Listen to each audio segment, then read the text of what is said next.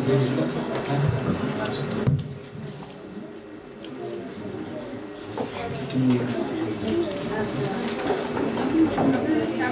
the name of the Father, and the Son, and the Holy Spirit, one God, Amen. So, this is a conclusion that we had from last time. We didn't show this slide, which is about without God there is no value, there is no ultimate value, there is no big value. So, we told about examples about giving difference between absolute right and wrong, and relative right and wrong. So absolute right and wrong means that God says this is no, you shall not do this, or you shall not, that's absolutely right and wrong. From God it's very clear to say something absolutely right and wrong. From here it's relative. Relative, as you guys give an example, we took about things that could be right for somebody and wrong for somebody else. A perfect example of this, let's say somebody, you want to test whether he believes in something absolute or not, pick something he likes and make it relative. For example, he has a nice stereo, and then when you go to his room, the stereo, he has not used it for or some iPad or whatever, he has not used it for a day, and say, I'm gonna take it. And you just take it and leave. And you tell him, and he will say, this is mine. And you can say, as an example of something relative, but I believe if I like something, I should take it. The society doesn't permit this, of course, but the society can permit laws and things that would make what is wrong right. And we had examples from the school this morning. Or somebody doesn't believe in hunting deer, and somebody else believes in hunting deer. Who says right and wrong about this? So when everything is relative, people can fight with one another. So there has to be laws, but it's very clear when you have laws and you know that there is God that gives a moral law. Killing is wrong, stealing is wrong, having wrong relationships is wrong according to the morality of the Bible. The society doesn't say it's wrong. Who cares about what God says? They relativize it. It's good for me, so I don't care what God says about it. So for us, it's very clear what is absolute right and wrong. It's very clear. But the world lives with the relative right and wrong. What's right for people may be wrong for others, and vice versa. Okay. Life without God has no ultimate purpose. Ultimate, it has big purpose, it doesn't have a big purpose. If at the end of one's life there is just death, standing with wide open arms, then what is the goal of life? All for nothing and no purpose. If I live and at the end there is death, what is the goal of my life? It has no purpose. So without God there is no purpose for the existence of the universe. As we said, it's a train going off a cliff. What's the purpose for the universe? It has no meaning and it has no purpose. What is the universe? It must be pointless, no purpose or goal for its existence, just expanding terminal يعني at the very end, ending, coldness. As we saw in the Big Bang movie, the world is expanding, it will be colder and colder and colder and colder till it becomes completely not livable. So what is the point of its existence? It has no purpose. That's immediately falls out from the removal of God. Because of this, consequently, or as a result, also man would have no purpose of the existence. If the universe, there is no point for its existence, it came by chance and it would end cold, then why are we here? Why are the animals there? Why are the trees there? Why there is life? Just for us to interact a little bit and then die? Fish حاجة بعد كده. There is no like infinite God who will receive us. I am created in His image. When this is removed, then it's a bunch of like social experiments in school, in universities, in marriage, in having kids, and then when somebody passes away, okay, we're done, bye-bye. There's no purpose. There's no purpose. Purpose يعني في حاجة كده أنت عايش لها, or something that makes your life worth living.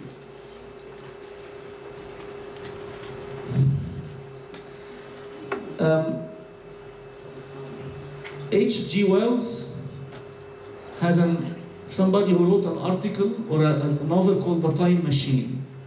The Time Machine. About a man who travels to the future to discover the destiny of man. He went very far in the future, billions of years, to see the end of the universe. He writes, in the novel, the world was silent. All the sounds of man, cries of birds, hum of insects, all was over. Then the time traveler returned. Returned to what? To a point that's early. This isn't happening yet, but it's going to happen. He returned to an earlier point of rush towards oblivion. Oblivion, yani, when somebody's oblivious and he doesn't know anything. Oblivion, yani, nothingness. So it's like as if you see the train going off a cliff, and then you return back in history. I'm still on the train, but you know that the end station is darkness. It's just pointless. So in the Time Machine, he expressed to H.G. Wells that imaginary novel, of course, that somebody took a time machine forward and he found that the world was completely silent, and then he came back and said, we're going to nowhere. There's no purpose for our existence. We're just getting to that silence. So there is no hope. No purpose means no hope. T.S. Eliot, he ended his story saying, this is the way the world ends, this is the way the world ends, this is the way the world ends. Not with a bang. It started with a bang, big bang, but with a whimper like a very small sound, something like this. So that's the end. What is the purpose then? Why is the universe existing to begin with? So when God is removed, everything has no meaning, everything has no value, everything has no purpose. The three words that make life worth living. Okay, this is atheism. As I told you, it's very, very concise statement. The atheism is the belief that there was nothing, and nothing happened to nothing, and then nothing magically exploded for no reason, creating everything, and then a bunch of everything magically rearranged itself for no reason whatsoever into self-replicating bits, which then turned into dinosaurs. What makes sense?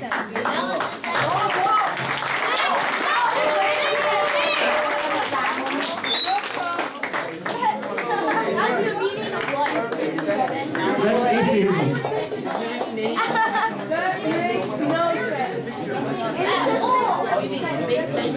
You guys get it now? That's what would it be if you believe in the non-existence of God. Do you remember the movie? Or remember the statement that you put in the movie? We don't know where the matter came from. It's like you're watching a screen that has nothing on it. Exactly. As we said, junkyard, the screen opens, and then 30 seconds later it closes. There's no purpose. That's about life having no value. Remember this again. This is what atheists believe, and it makes perfect sense. Again, they believe that there was nothing, and then nothing happened in this 1/1,000,000th of a second, and there's this dot of infinite energy. Nothing happened to nothing, and then nothing magically exploded for no reason, creating everything, because the Big Bang is the source of everything. As we said, Big Bang is, we can believe it in Christianity, because we know who made the Big Bang. We know who put this dot of infinite energy or high energy at the very beginning. God created, in the beginning, God created the heaven and the earth. Genesis 1:1. The whole explosion of the world could be in that verse. This is actually what St. Basil says in the Hexameron. Creating everything, and then a bunch of everything magically rearranged itself for no reason whatsoever. If you do the 6 days of the creation, there's a very scientific way of explaining it from the church fathers, believe it or not. And the 6 days could be billions of years. It's not 620. Definitely not 6 24-hour days. Yes. So they're saying that the first people that, like, how we started was by dinosaur? No, it's just the dinosaur is just an example that creation appeared, but all started from nothing.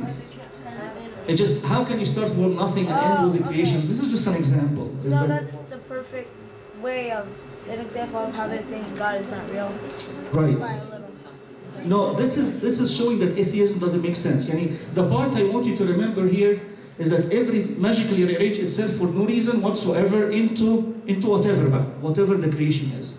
But so the funny part is this: nothing, there was nothing, and then nothing happened to nothing, and then nothing magically exploded.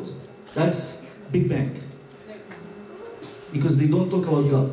And remember in the movie, they become very scientific afterwards. But this is exactly what they mean, because they skip the part of God created this. Are you guys getting the idea? So, the book of Ecclesiastes, Solomon says, the fate of the sons of man is the same as the end of animals. Yes, but because he believes in God, he said all is vanity. If there is no God, I will die like an animal. And that's what Solomon says, vain of vanity. Everything is vain. Futility of pleasure, wealth, political fame. His verdict, Solomon's verdict, vain of vanity. Life is completely vain. Unless there is God in it. You have a question? Yeah, we watched a science video on science, and it said that the animals that survived the Big Bang, or the animals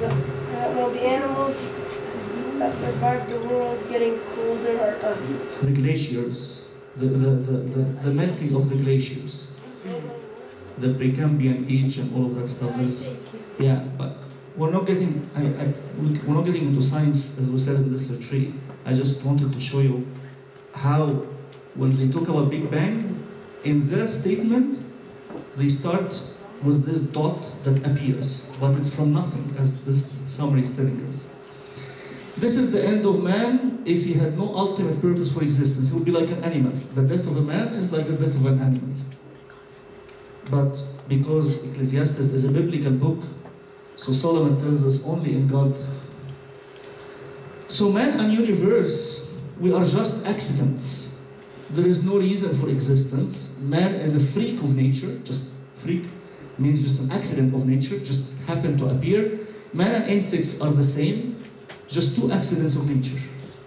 Nature led to insects, and nature led to man. That's how you have no value, you have no purpose. We are victims of a sort of genetic and environmental roulette. Like, you know what the roulette is? It's gambling things. You turn it and then it falls into black or red.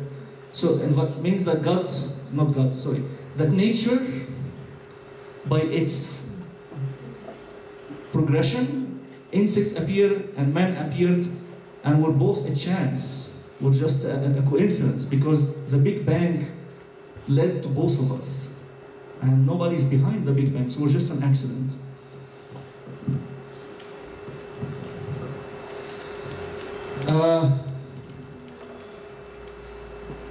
I will skip this part because it talks about some scientists, and I don't want to make it heavier for you, but I will summarize with this one. Gravity of the alternative means how difficult to live with.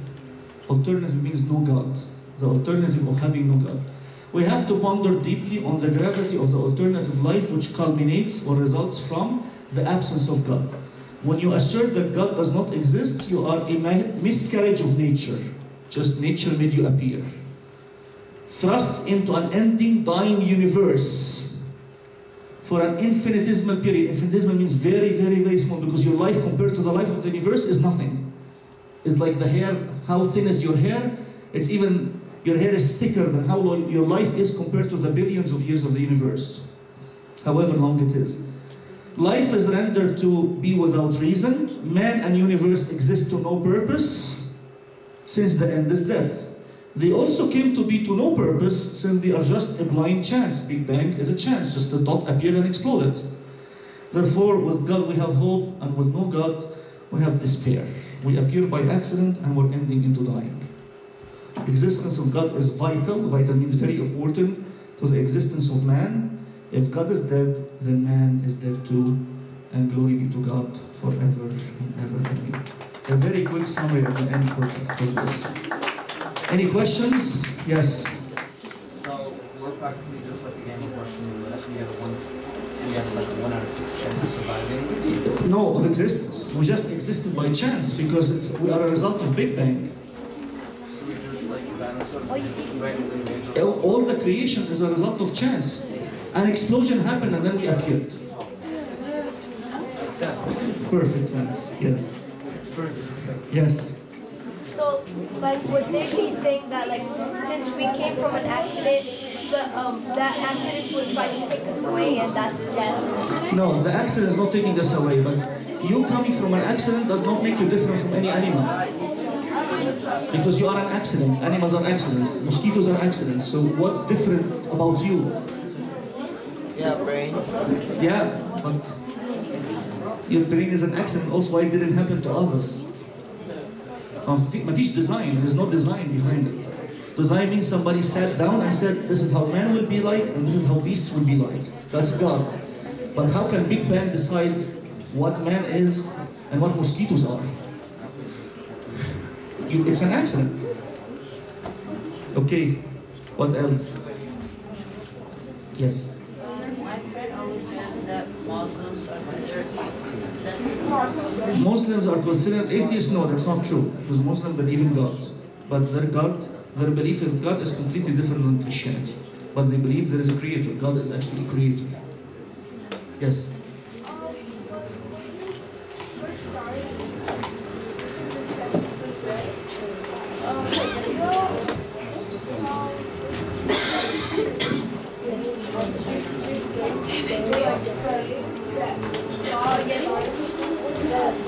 Yes, God is behind the Big Bang. But when they say the Big Bang only, they say that's the origin of the universe. There's no God behind it. Why what? Because they are denying the existence of God. That's the whole point. It's very easy to say God did it. It makes perfect sense. No, they don't. You can be fooling yourself. They believe that God didn't exist, and that's why they use the Big Bang as the source of the creation. But they never say how the Big Bang, who started it.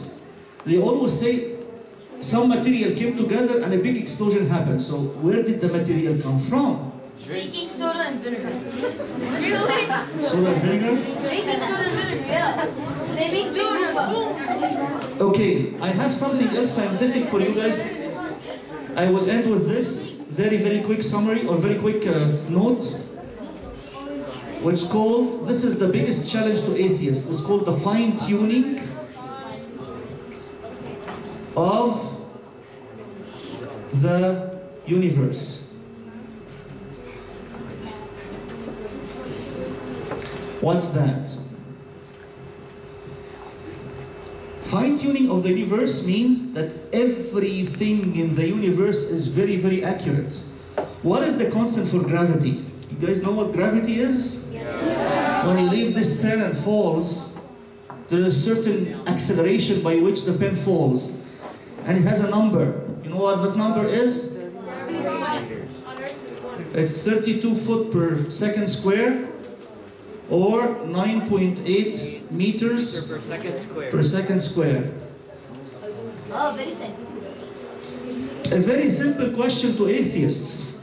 Did this number come by evolution or it was designed? Did the world play with numbers till it figured out 9.8? In billions of years, will gravity change to become another number? Yeah. No. This is called fine-tuning, that there are certain constants, certain numbers in the universe. If they change, the whole world will crash. If gravity changes, we cannot function. So how is this next? If it's like almost impossible. Exactly. So the biggest challenge for atheists today, from an atheist lecturer in England, in Oxford, he said, fine-tuning of the universe in the last 30 years, there are some discoveries that happened that led to the discovery of certain numbers that any of them, if they change a tiny bit to be more or a tiny bit to be less, things will not function. So I can't imagine a scientist to be an atheist, because if they come across these numbers, for example, what is the atom? Anybody studied the atom here? Yeah. Okay, you know the atoms have Inside the nucleus there is what? Protons, exactly. And neutrons. And out here there is what? Very good. And the number of protons is equal to the number of electrons. That's why the atom is neutral, right? It has no charge. Later on you're going to study the conductors and the semiconductors and the insulators. That's related to that stuff. Anyway, what is the weight of the proton? The weight of the proton, I'm not sure if I'm right or wrong about this, but it's 3.1 times 10 to the power minus 31 kilogram. I'm not sure of this one, but probably this one is right. It's not AU. Another number, that if this proton changes its weight to be lighter or heavier, the whole matter, the whole atom will change its weight and the matter will not function. What is the charge on an electron? An electron is a charged particle. It's or of the proton. It's 1.6 times 10 to the power minus 19 coulomb. Again, these numbers are so accurate. The whole world of semiconductors and conductors and the whole function of electricity depends on these things. The wave equation. This is things that you guys, when you come across them, there's something called Schrödinger equation, which is explaining waves, how do waves travel, electromagnetic equations, things that, I'm just saying names here, the college will get more understanding of it than you. These things are so accurately functioning that you can build systems on it. If they change with time, or if they're not accurate, nothing will function. Your device, the cell phone, will not work. It relies very much on electromagnetic radiation. This is how it travels. And tons of other, there's a book called The Cosmos. It talks about the fine-tuning by Hugh Ross. He's actually here in Orange County. This guy was a professor, I'm not sure if he is still a professor at Caltech. Very, very strong school in engineering. Without preaching, he's a physicist. Without preaching, from his research, he opened the Bible and he believed in Christianity. Nobody preached to him. What he found in physics led him to discover there has to be a designer behind this. It cannot be an accident. Caltech is one of the top schools in the world, by the way. It's here in California. Does research with JPL, the Jet Propulsion Lab, in tons of stuff. Very top-notch engineering school. And the guy said, from his discoveries, let me just open Genesis 1. When he read the order of things, and it matched what he did as the research without any preaching on his own, he just shifted to become a Christian. And he wrote a book, he lists constants of the universe, cosmological constants and other constants that we live by. He lists them all, how accurate they are, and he explains if any one of them goes less by an amount or bigger by an amount, what will happen in the world. And this is because the last 30 years of discoveries of new particles, new explanations of things about the cell, about the atom, that were not discovered before. So, science actually is one of the easiest ways to prove God's existence. That's why I wanted to do the harder way today with you in the retreat. The meaning and the value and the purpose is much difficult philosophically to talk about God because people argue. But it's so easy when you put science. Very easy. There has to be a designer. Designer means somebody designed the world. It cannot be an accident. You cannot have accidentally the world figuring out what's the constant for gravity by itself. It takes design. The world played with some numbers. They came up with the proton charge to be 1.6 times 10 to the power minus 19 in the negative or the positive, depending on the particle. Yes. But won't they say who created God? Yeah, this question is very silly way of running away from answering that God exists. It's a very childish approach. Okay, God is the entity that the verb created does not apply to. Because we say He's the origin of everything. So don't come and tell me who created Him. another God before him. Okay, then that it's a very silly discussion to get away from answering that there is design. Because once there is design in the world, then there is a designer. I'll tell you the concept of design. Who else has a question? Not a question, just a compliment. Need an research. Yes, the comment. Can you just tell him that you can't really fit something that huge or something that big in that small mind that you have? Because God is like, it's like fitting a whole ocean in a bucket. So can you just tell him you can't fit a whole ocean in a bucket? Not convincing enough. You have to have convincing evidence. It's a good theological argument. Give it to me. Let me answer first. It's a good theological argument, but it's gonna be very simplistic for them. It's not going to be convincing. But the argument that these are easier. We could have done it in 5 minutes, and we're done. I can give you the constants. But these are very deep because you're gonna deal with people who are atheists philosophically, not scientifically. And these are harder to argue with. Because philosophy is like all over the place. Science is very concrete. Very concrete.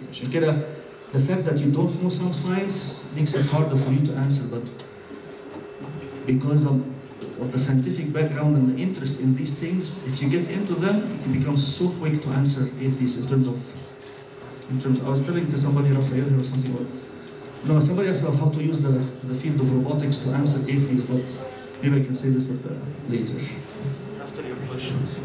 Abuna, are you a scientist? That's right. Yes, welcome. When someone says, who created God, you just know God is the creator. Sorry? When someone says, who created God, you say God is the creator.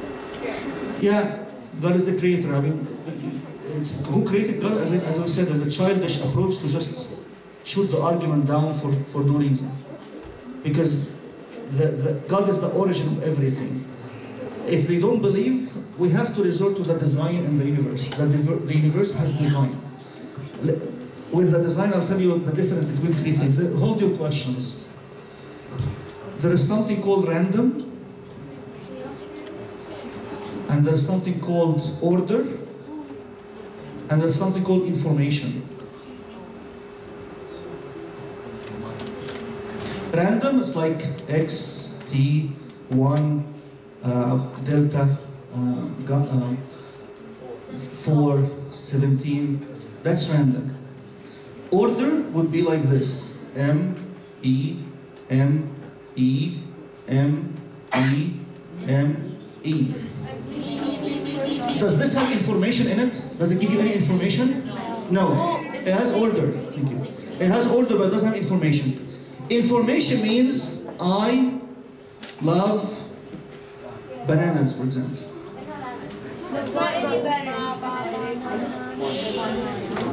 This sentence has information. You cannot just come up with it haphazardly.